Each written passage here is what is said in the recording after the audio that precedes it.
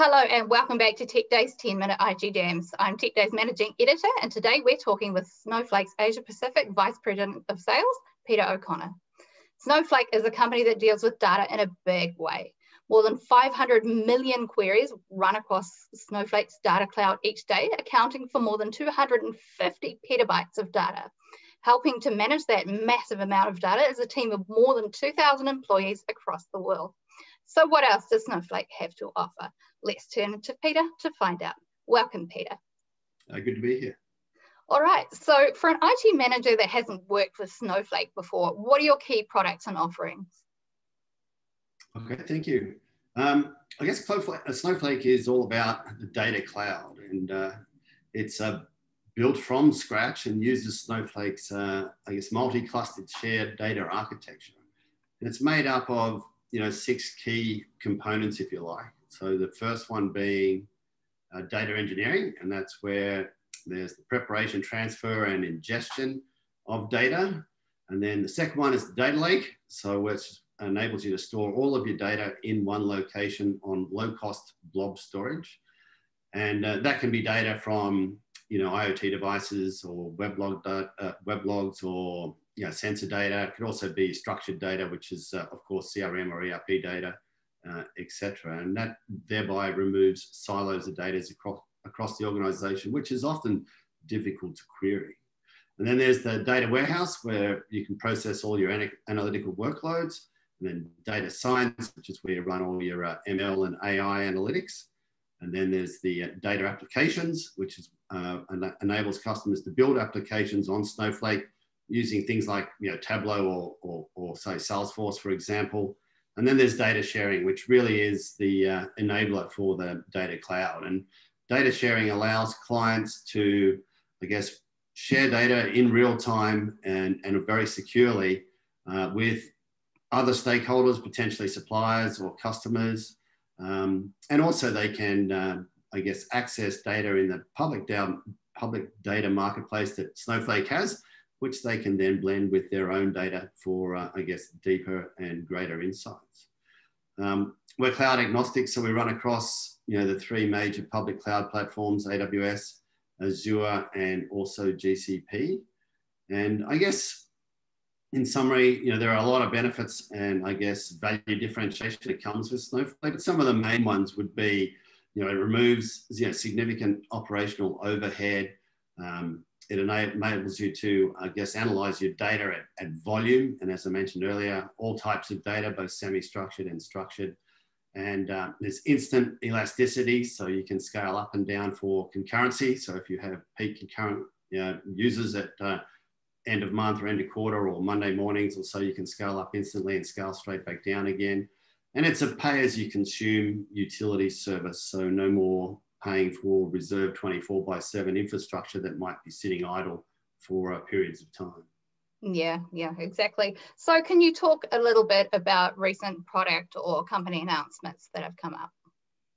Yeah, well, we had a pretty significant announcement last week at our global Data Cloud Summit, which I think more than 50,000 odd people were registered to attend, including an APAC exclusive session as well. And we announced a new offering called Snowpark. And Snowpark is, it allows developers and data engineers and data scientists, to write Snowflake code in their preferred way, i.e. in Scala or Java, and later on it'll be in Python as well, and then execute it directly in Snowflake. And this will be available as at Q1 next year. And then just a little while ago, we also announced, integration with Salesforce.com. So Salesforce customers can now query data directly from Salesforce that resides in Snowflake, so making it a lot easier and a lot faster. Brilliant. Okay, so we're focusing a little bit more on ANZ now. So what resources and infrastructure do you have here in Australia and New Zealand? In terms of infrastructure, so Snowflake today runs on both AWS and Azure in Australia, which obviously covers the Australia and New Zealand market. We also have offices in Brisbane, Sydney, Melbourne, Auckland, and Perth. And then soon we'll be opening our office in Canberra, like very early next year. And we have about, geez, it's growing so quickly, about 45 to 50 employees in Australia and New Zealand that cover, you know, sales roles, sales engineering roles, marketing, channel management, professional services, training, and so on.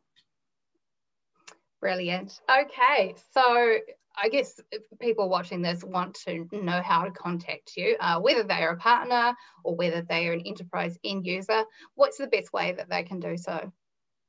Well, they can contact us through our website.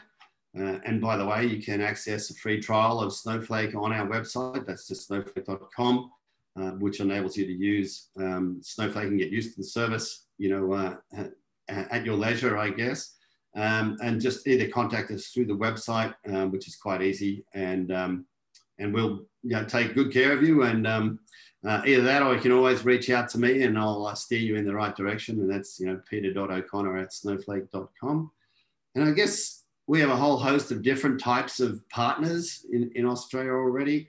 You know, we have application partners that are building applications on Snowflake. We have data providers who are obviously adding their data into Snowflake marketplaces. We have global and local systems integrators, and also we have a wide range of technical alliance partners, you know, such as visualization tools and ETL tools, and also data engineering tools, data science tools such as Data IQ and things like that. So if people are keen to partner with Snowflake, again, we have a partner portal called the Snowflake Partner Portal. You can just log on there, and then we'll get in contact with you as soon as possible. So yeah, that's probably the best way, I guess. Brilliant. Okay, so that concludes our Tech Day 10-minute IT Jam with Snowflake's Asia Pacific Vice President of Sales, Peter O'Connor. Thank you so much for talking to us today, Peter. Yeah, my pleasure. Thank you for the opportunity. Thank you.